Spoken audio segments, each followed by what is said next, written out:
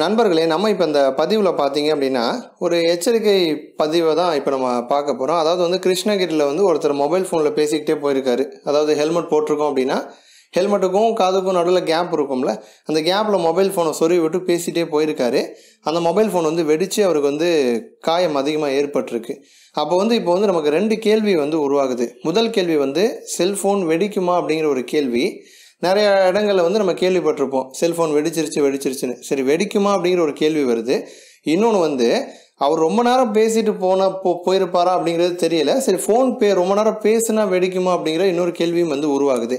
இது ரெண்டுக்குமே ஒரே பதில் தான், கண்டிப்பாக வெடிக்கும். அதற்கு காரணம் என்ன அப்படின்னு பார்த்தீங்கன்னா வெப்பம் தான். அதிகமாக ஹீட் ஆச்சு அப்படின்னா மொபைல் ஃபோன் வந்து வெடிக்கும். அதுலேயும் வந்து ரெண்டு விஷயம் இருக்குது. முதல் விஷயம், நீங்கள் வந்து ஒரு பிராண்டடான மொபைல் யூஸ் பண்ணுறீங்க, அந்த மொபைலுக்கு வந்து கரெக்டான சார்ஜர், கம்பெனி சார்ஜர் மட்டும் பயன்படுத்துகிறீங்க.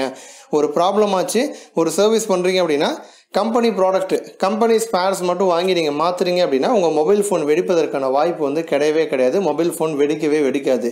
சரி, எப்போ அந்த மொபைல் ஃபோன் வெடிக்கும் அப்படின்னா முதல் விஷயம் வந்து சார்ஜர். ஒரு பிராண்டடான மொபைலுக்கு லோக்கல் சார்ஜரை நீங்கள் பயன்படுத்தினாலும் சரி, லோக்கல் மொபைலுக்கு பிராண்டடான சார்ஜரை பயன்படுத்தினாலும் சரி, இல்லை நீங்கள் வச்சுருக்கிறது ஒரு கம்பெனி, யூஸ் பண்ணுற சார்ஜர் வேறு கம்பெனி அப்படின்னாலுமே உங்கள் மொபைல் ஃபோன் வெடிப்பதற்கான வாய்ப்பு ரொம்ப ரொம்ப அதிகம். ஏன் அப்படின்னா உங்கள் மொபைல் ஃபோனுக்கு ஏற்ற மின்னழுத்தம் இருக்க மாதிரி சார்ஜரை நீங்கள் பயன்படுத்தணும். அதற்கு ஏற்ற மாதிரி மின்னழுத்தம் உள்ள சார்ஜர் வந்து கம்பெனி சார்ஜர் தான் கரெக்டாக கொடுக்கும்.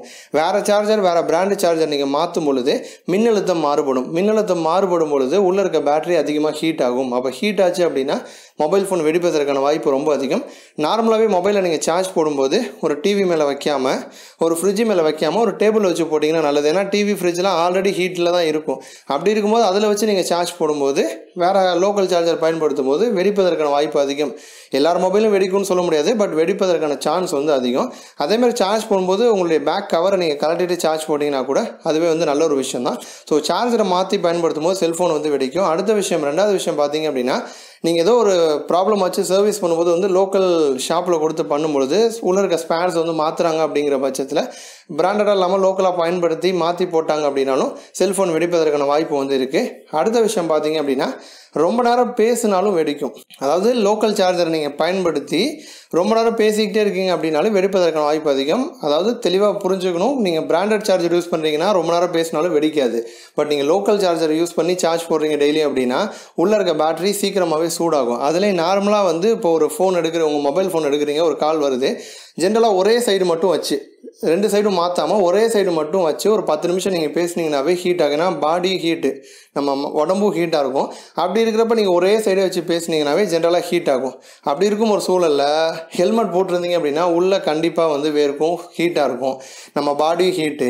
நீங்கள் லோக்கல் சார்ஜர் மாற்றி பயன்படுத்தி மொபைல் ஃபோனை வந்து ஹெல்மெட்டுக்குள்ளே சொருவிட்டு நீங்கள் ரொம்ப நேரம் பேசிட்டு போனீங்க அப்படின்னா நிச்சயமாக வெடிப்பதற்கான வாய்ப்பு வந்து அதிகம். அதனால் வந்து இனிமேல் பைக்கில் போகும்பொழுது ஒரு இம்பார்ட்டன்ட் கால் வந்து எடுத்து பேசுங்க. அப்படி இல்லாத பட்சம் ஹெட்செட் போடுறதும் தவறான ஒரு விஷயம் தான், கவனம் சிதறும்.